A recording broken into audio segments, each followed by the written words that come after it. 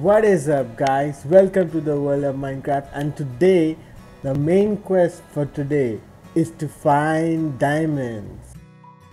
And here you see my dolphin buddies, swimming in the ocean. He just happens to be living here in a lake right next to me. How are you doing there, buddy?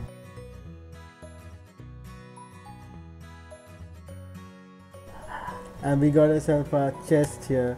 We're gonna be preparing ourselves to go into the caves, and the one objective for today is to find diamonds. And we are here in the world of Drehmal, guys. Download this map, you can find it right here on Planet Minecraft. The map is awesome, you can go check it out. I highly recommend it. It has its own story, tutorial and everything. You learn Minecraft and it's like a totally different game. So I'm just gonna go around feeding my sheep here so that they repopulate.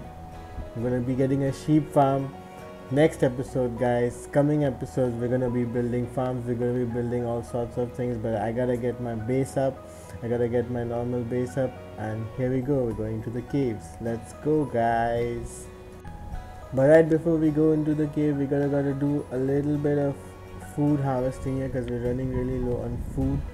I'm gonna go harvest my crops, gonna get that wheat, feed it to all my animals, kill those animals, take the meat from them, cook it, and then I gotta head back into the cave because it's really difficult going unprepared into the cave. You're gonna get attacked by a lot of monsters.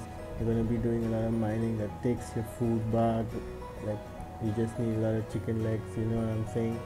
So let's do this farming. And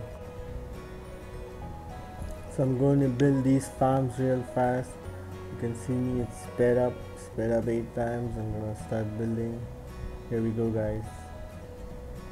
So the easy way how to build your early farms, I mean your wheat farms and your crops, is place a bucket of water and build a 9 by 9 plot of land and the bucket of water in the middle. This helps you maximize the land that you have. It all needs to be hoed on dirt, so you need to have a hoe. I built myself here a steel hoe, but I'm looking out to get one of those diamond hoes, because diamond hoes are where it's at, you know what I'm saying? So watch me craft this wheat into bread real quick. So that's the recipe for bread: 3 wheat in a row and you get some quick food on the go, guys. I have myself here a little tree farm set up, guys, and you can see the trees. I break them to get some logs, early logs. You need a lot of wood early on in the game. Actually, you need a lot of wood a lot of times in the game. So you see that?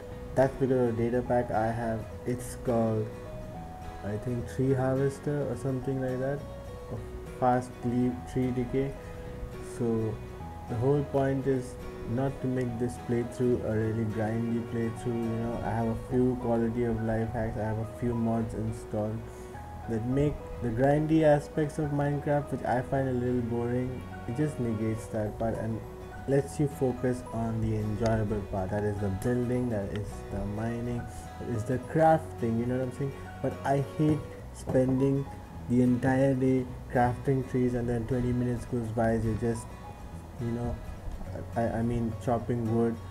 It's really boring. And then I have this another data pack, it's called vein miner. So vein miner helps you mine out an entire vein of ores.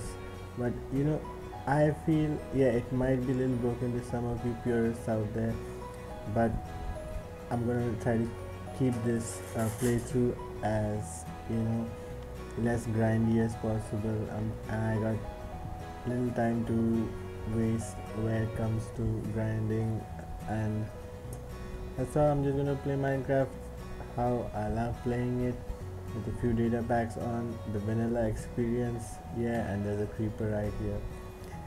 So guys, a little bit more on this map, Drehmal, or is it Dremel?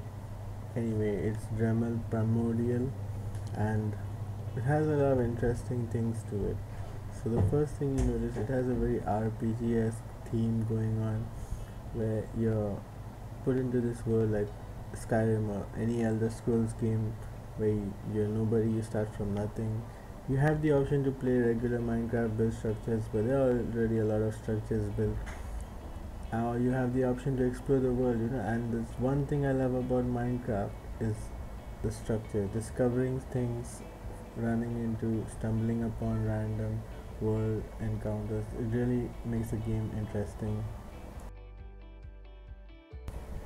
And here I'm going to show you all a little trick with the torches. So if you set a torch under a piece of gravel, the torch will break all the pieces of gravel that fall on top of it. So that's a really fast way of mining gravel.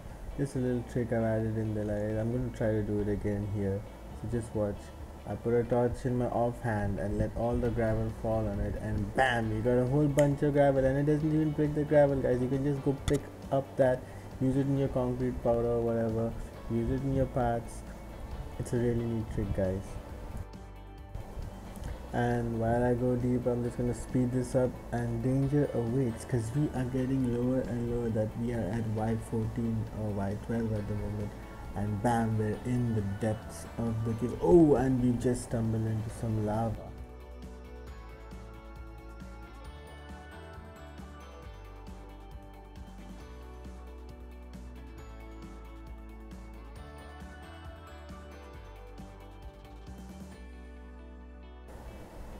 And right about here, guys, we stumble into what has to be a Minecraft generated cave, or well, you can say the cave was generated by the map.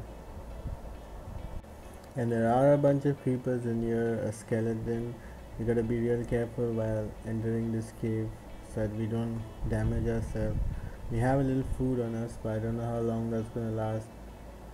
But guys, we're trying to get into this cave, and from the looks of it, there's a bunch of you know, iron ore, coal. We will definitely need a lot of that because the projects we are about to build is going to require a lot of minerals. And you see that's vein miner. That's a data pack that I'm using to mine out an entire section of all the ores that you see if they touch each other. So if two blocks of ores are touching each other, you can mine out one and the entire vein will break. But it does consume your food, and it does consume your pickaxe at the same rate as you would as it would consume an entire had you mined out the entire vein manually. So the advantage is to have that speed up so that you don't spend a lot of time in this game grinding. I know a lot of you love mining. I know a lot of you love mining each and every one of those veins by hand, like manually, which is fine by me. Play the game how you like it. It's all up to you guys. But honestly, the truth is I don't have a lot of time on my hands, so I only try to enjoy this game the way I like to play it with my buddies, and we have a lot of fun together. So we're exploring this map together today, and I definitely recommend, if you love Minecraft, you should definitely go check out this map. One more time, I'm repeating myself a lot, I know, but definitely go try to check this map out. It's one of the greatest map, if not the greatest map ever made. A lot of hard work and dedication went into the creation of this map by the creators. Man, shout out to them. And guys, while mining into this cave, here's what I found. Oh boy, out of nowhere, the goal of this episode, what we were here for, guys, diamonds. We found a nice vein of diamonds. I'm pretty sure that the diamonds were carefully kept placed by the makers of the map. So the veins are a little bigger than vanilla generation. I guess I'll be getting a lot of diamonds today. Oh, they seem to be the same number of ores, or a little bit more. I felt like I got a little bit more because this is just a voiceover. Yeah, there are a lot of ores in a single vein. There are definitely 4 or more. And I find a little more diamonds later on, but the goal of this episode, guys, we have fulfilled it. Yes, we have found diamonds. Here's a screenshot. This is definitely going to be the thumbnail of the episode. So guys, I'm so glad. Let me mine this out real quick. I'll come back to you on the other side. Doesn't it feel so satisfying mining diamonds? Oh, this is what this game is for. And there are 2 more at the bottom of this, so that's like a total of 6 ores. That's 8 diamonds. Okay, 2 2 diamonds, you must be wondering from where did I get them. And there's another one here. I knew that was coming because this is the voiceover that I did this before.